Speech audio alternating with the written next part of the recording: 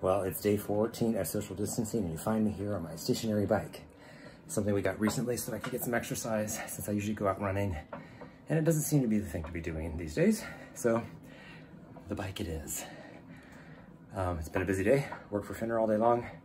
Did an interview online with a webcam for a project. I did something new today. I planked. Some of the people in the technology team of our office are doing a 4 p.m. planking session via webcam, Zoom, whatever. So I did that for the first time today, and a number of colleagues are doing that at 4 p.m. It's like 3 sessions of 60-second planks. Last one you can go 90 if you want to, and then that's it. Then people go back to work. It's the way to get your blood moving and still participate and be connected to people for a little bit and get a little exercise. It's kind of an interesting thing. So that was the new thing for me today. Other than that, just getting ready for another project for the tomorrow, and closing out shop at a decent hour so my home goes back to a home life and not a work life, because I live in a relatively small place and I'm in the way.